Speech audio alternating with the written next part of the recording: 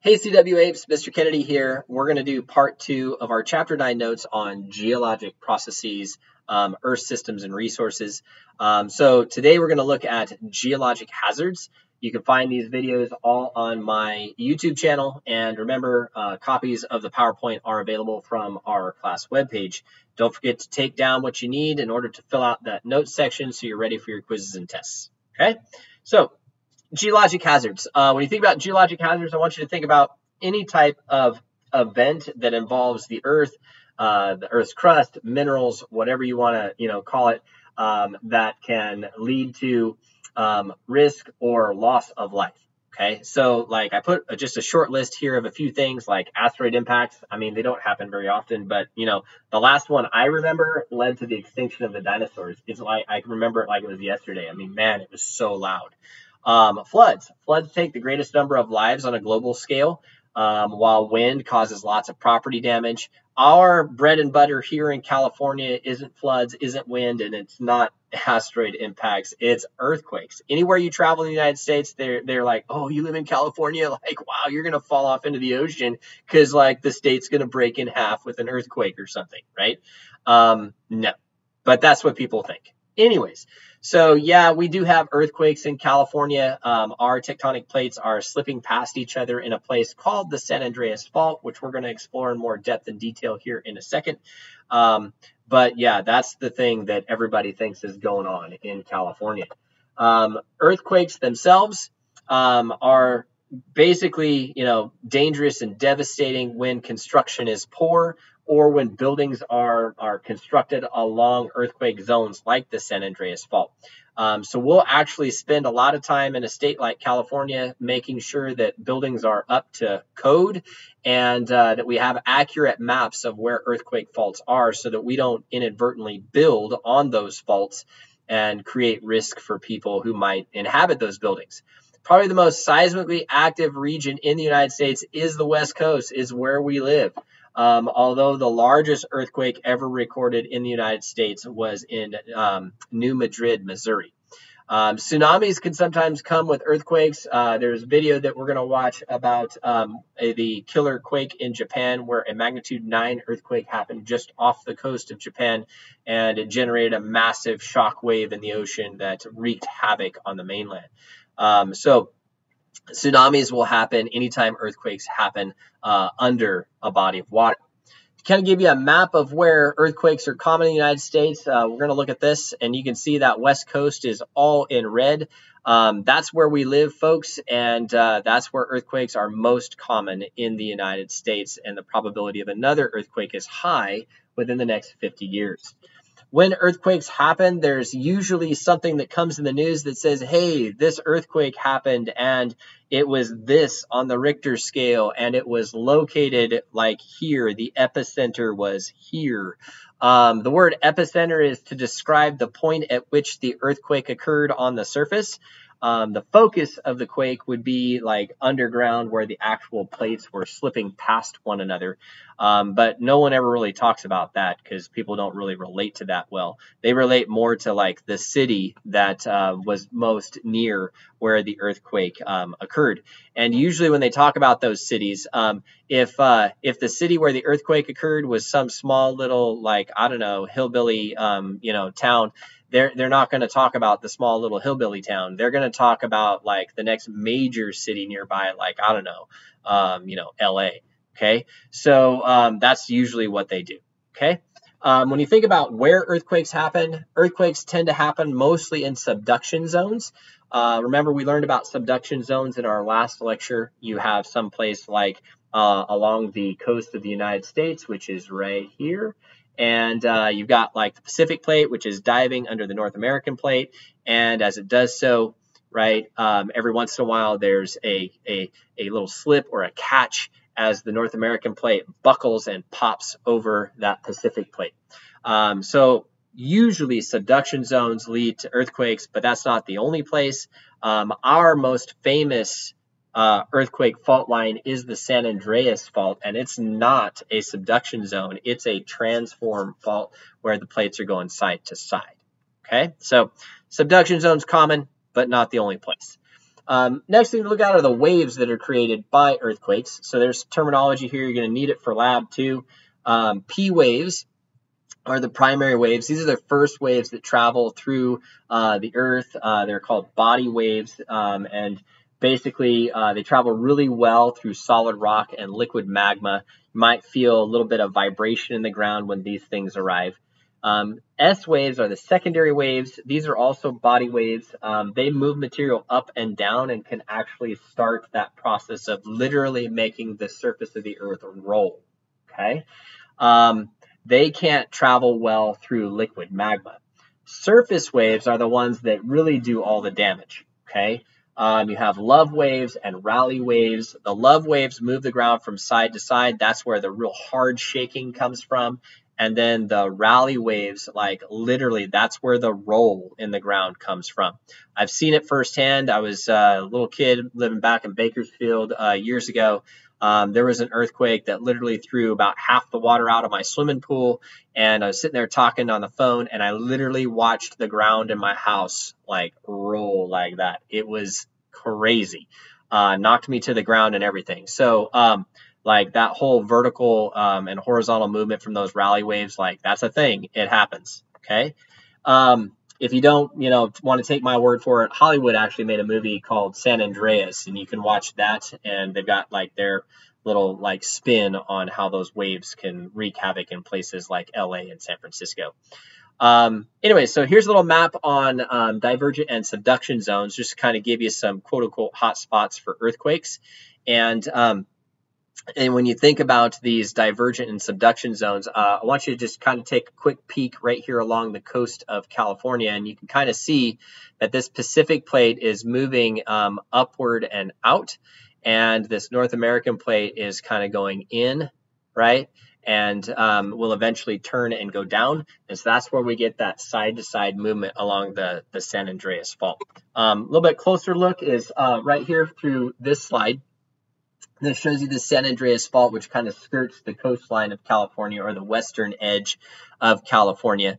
If you've ever been over to the beach, you've traveled down Highway 41 through the mountains, pay attention as you look out the window, and you will actually see, as you travel through places like Hollister and whatnot, the San Andreas Fault. I mean, it's there, it's at the surface, and there's some very distinct markings that go along with it. The San Andreas Fault is creeping along at about the same pace that your fingernails grow at. So like literally maybe about 2 centimeters a year. Okay. As the rock pushes against each other, it's not smooth and slick. So it's not just this nice little like flowing movement. The rock actually sticks and grinds into one plate to the next, and then will eventually, like as pressure builds up, it'll pop. And as it pops, that's when we get the release of massive amounts of energy and the subsequent earthquake that follows. Okay. From here, we're going to look at volcanoes. Volcanoes also tend to happen along the edges of our Pacific and North American plates, and places where you have subduction. The Pacific plate, in the case of the border that I just mentioned, is diving under the North American plate, and as it goes under, it's melting. While melting, that magma comes up to the surface, finds a weak spot in the continental plate, and literally burns through and makes a volcano. That's usually how volcanoes form. However, there are a couple of exceptions that you need to note. One right here, and there's a slide later on to show you more detail on it. That's the Hawaiian hotspot. In that case, there's no like border anywhere near Hawaii. So how did that happen? Well, long story short, the magma in the mantle found a weak spot in the oceanic plate and literally burned through. And as it burned through, it made the Hawaiian Islands. Okay. Another area that is kind of an exception to the rule is over here. If you're not a fan of geography, then you don't know that that is Iceland. Iceland's actually on the border of the two plates moving away from each other, so it's actually a divergent zone, yet there's lots of volcanic activity. And Iceland's actually kind of cool. They have a bridge where you could literally walk from like the North American plate to the Eurasian plate over the trench that separates the two. So you can just like, I'm in Asia, and then I'm in North America. Like, wow. But because those plates are moving apart, there's all kinds of magma that comes to the surface and creates ridges along the edges. And along those ridges, you have lots of volcanic activity, so much so that Iceland's actually harnessed that volcanic activity in the form of geothermal energy, and they're pretty much 100% fossil fuel free as a result, right? That's pretty cool. This is the Hawaiian hotspot that I mentioned a while ago, so you can see that basically the magma from the mantle found a weak spot, burned through the crust, and created the Hawaiian Islands. As the plate continues to move, the hotspot moves, and that's why we have an island chain and not just one big Hawaiian island. Okay. Volcanoes, a couple other little facts about them. Volcanoes and undersea magma vents are the ultimate source for the Earth's crust. Basically, if you think about the history of the Earth, the volcanic eruptions threw all this stuff out into the air and also brought magma to the surface, and it just sort of like spread out and created that crust. Many of the world's fertile soils are really just, weathered volcanic material. Probably the most deadly and dangerous things that we think about when we think about volcanoes are like the pyroclastic clouds that come with them, or mudslides. Those pyroclastic clouds are called nus ardentes. Okay, it's a deadly cloud of hot gas and ash that basically destroys everything in its path, and it's one of those that we think actually destroyed the town of Pompeii. If you're not familiar with the town of Pompeii, then you need to watch the movie Night at the Museum and see what happened to poor little cowboy and his buddy. And maybe then you'll understand what happened at Pompeii. But Pompeii was not blanketed with like lava. If it were, then the structures that are still standing now and that have been unearthed wouldn't exist. They would have been destroyed. In the town of Pompeii, a gaseous pyroclastic cloud came down from Mount Vesuvius at temperatures exceeding 1,000 degrees centigrade and 60 miles an hour, and basically fossilized everything in its path. Mudslides are also pretty dangerous. Probably the most famous volcanic eruption here in the U.S. was Mount St. Helens, which happened a couple of decades ago now. And basically, with Mount St. Helens, the most deadly thing or part of that volcanic eruption wasn't the stuff that went up, it was the stuff that went out to the side.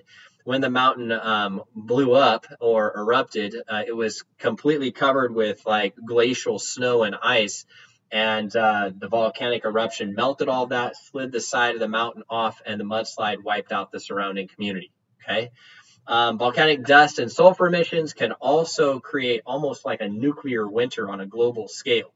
Some people talk about the idea of Yellowstone being a super volcano and that one day it will erupt.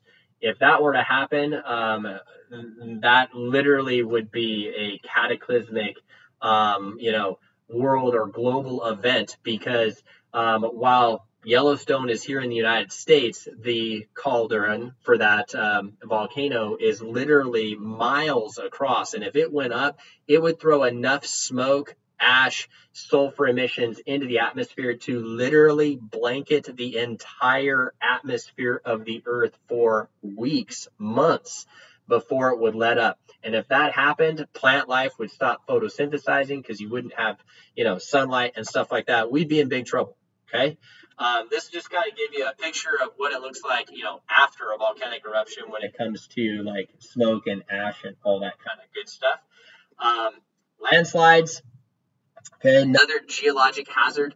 When you think about landslides, again, you kind of think about the mudslides that came with Mount St. Helens, but this is just basic landslides that occur as a result of the normal weathering process.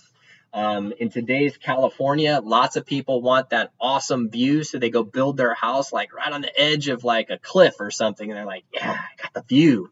But then they get mad, when it starts raining and all the surrounding soil around the base of their house just goes whoop, and their house goes right down the cliff.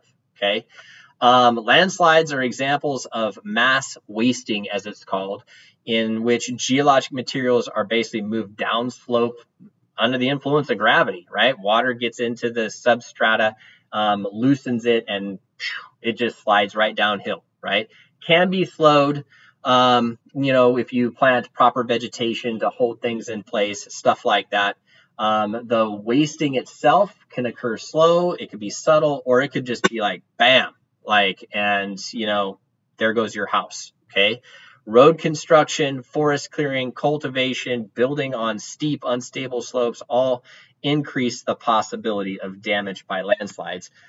This is an example, okay, of a landslide in the Pacific Palisades in California. So all these people built their houses all along the coastal, like edge.